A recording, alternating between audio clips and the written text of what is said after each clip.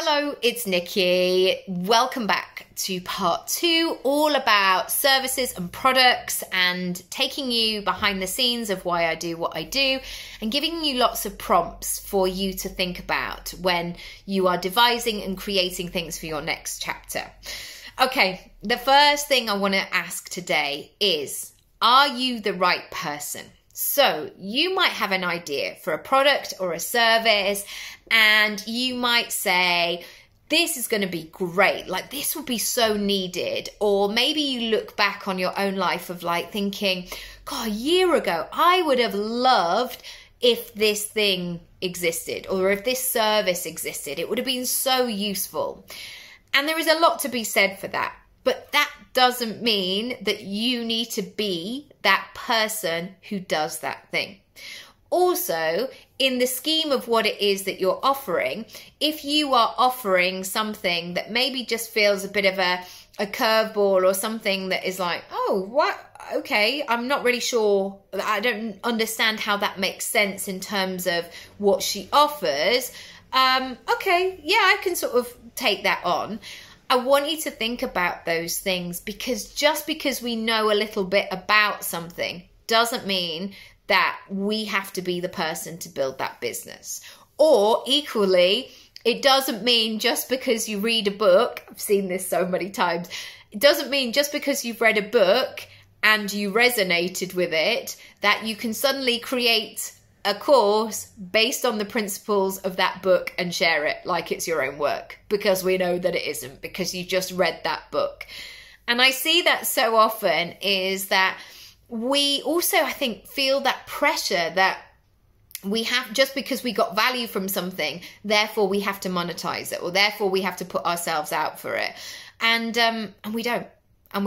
Sometimes we can just do the things that we know are in our zone of genius, to quote the book by Gay Hendricks, The Big Leap. If you haven't read it, it's brilliant. Read it, rather. Okay, the second one is, can you give tangible results? I want you to imagine somebody inquiring about your business and being in that position where somebody sent them. And so their energy is a bit off. They have that thing like they're leaning back in their chair. They don't really want to be there. And they're rolling their eyes a bit. Imagine the most exaggerated version of that. I want you to think about the tangible results that you provide. Once again, I see people promising the moon on a stick. I'm going to help you do this. I'm going to help you do this. And we're going to do X, Y, and Z. And you think, hang about, we've only got half an hour together.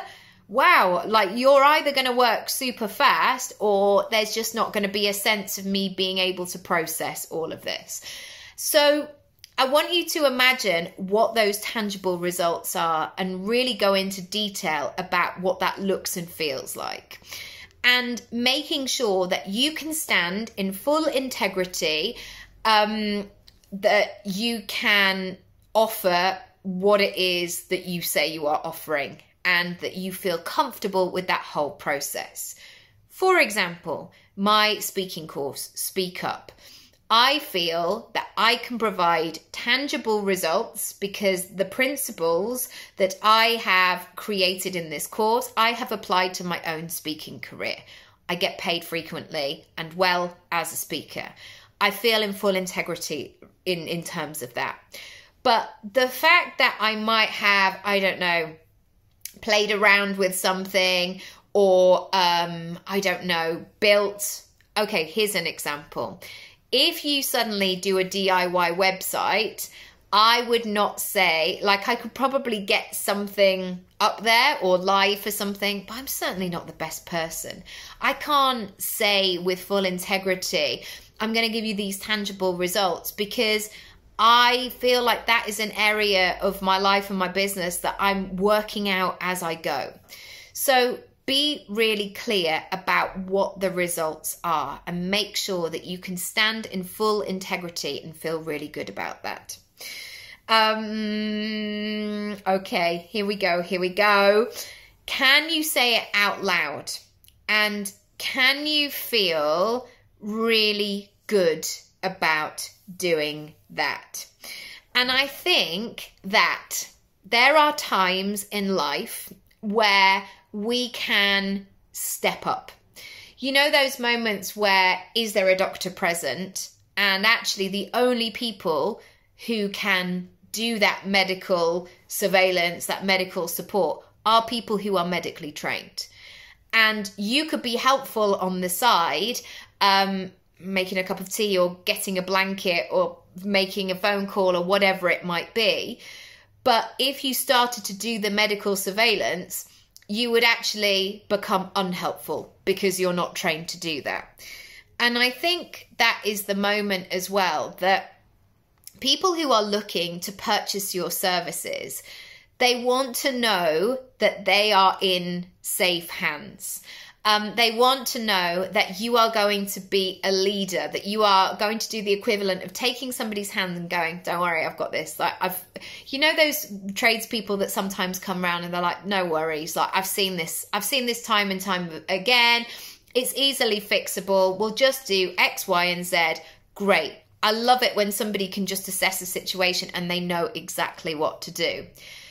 The person that you don't is when somebody comes into your home and you've supposedly not employed them, but paid them to become an expert. They go, I don't know, what do you think? Or I don't know, what do you think we should do?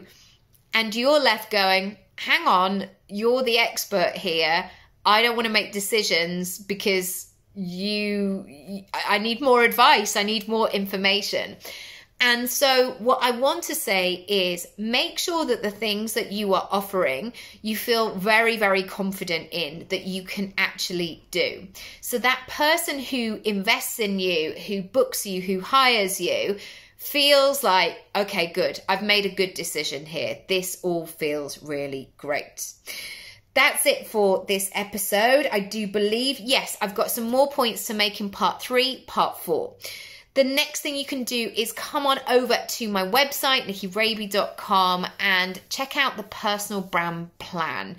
It's under programs. It will be really useful, really helpful for you if you're looking at how you're going to position yourself online. Equally, if you go to the money page, there's a pricing and packaging course there. So if you're looking at reworking your offers, your services, go and take that course or book a one-on-one with me. It will really guide you through and provide some clarity and also give you that understanding of why you're doing what you're doing. I think that's really important as well. So nickyraby.com. I'll see you in the next episode. Bye for now.